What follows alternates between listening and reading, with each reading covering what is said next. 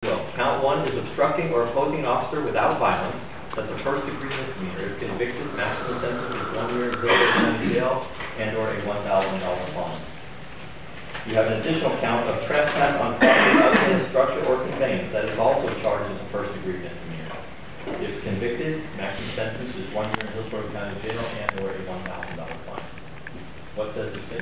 An adjudication on the first and 10 days on the second. Well, let me see which one is the first. Which one are you calling the first? 11 CM 22749, which occurred on November 29th. So the obstructing? Yes, Your Honor. You're seeking adjudication? Yes. And what else? On the just court cost. And then on the trespass, 10 days. Mr. Wallis, any price?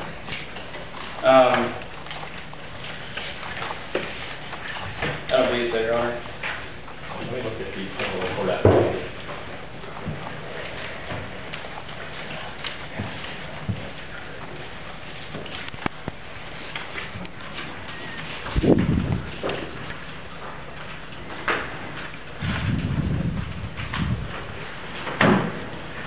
Why is the state seeking 10 days on the first trespass? That's just what I've been instructed, Your Honor.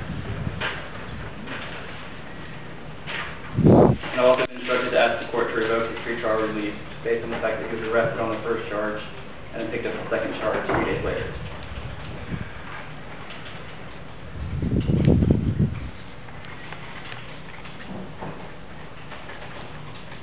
Mr. Wallis, do you wish to accept or reject the offers of the state? Reject.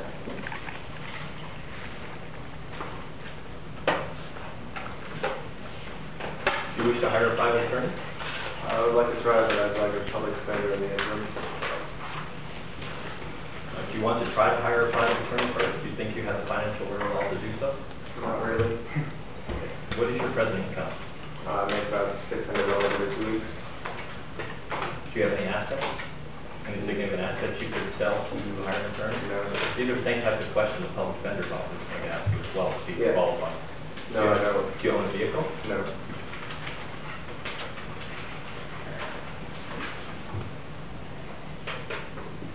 I'd ask Mr. Wallis, will appoint a public defender. Enter a plea of not guilty as to both counts.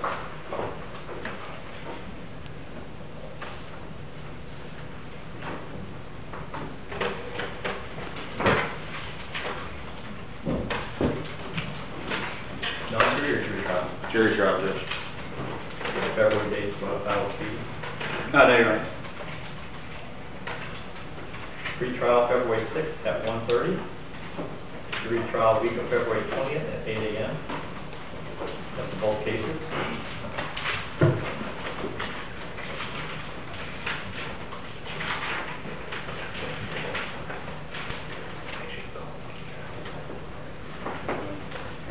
Let me look at the dates on these.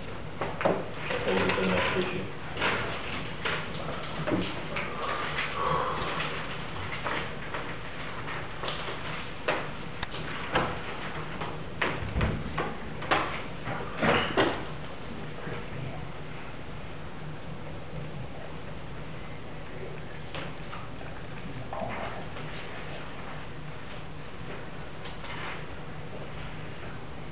Let the record reflect I'm reviewing the CRA system.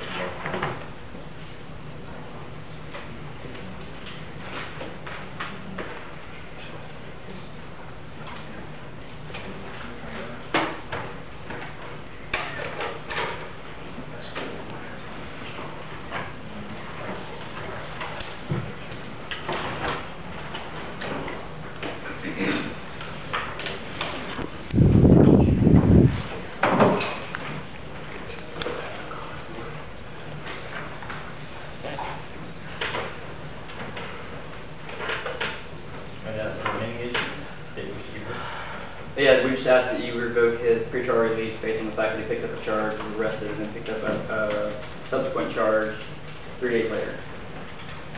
Public defender, would you do this? Yes, Judge. We would be asking that you set bond in the case.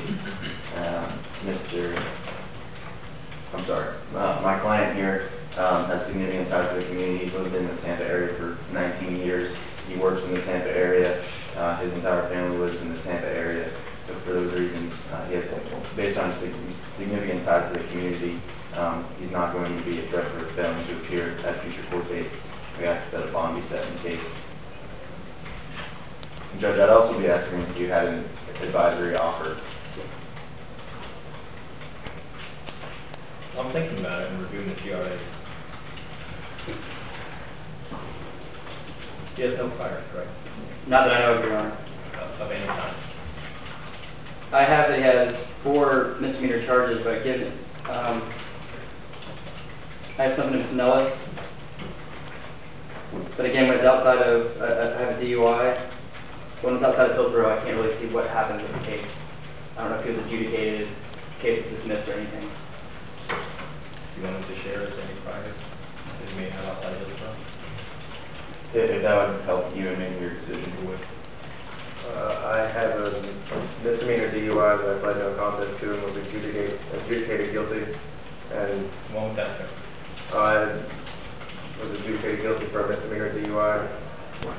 When was it? That was December 27th was when I was arrested, and then I believe I was charged in 2010. yeah. December 2010. I was charged in probably April or May of 2011. Yeah. And Judge, he's completed the DUI probation successfully. Right down to 2011 CM 022893.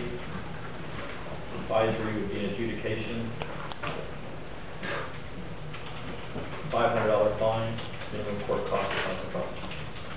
That would be the case that was the previous offer of 10 days? That's correct. Thank you, Judge. And could I just have a moment to discuss that?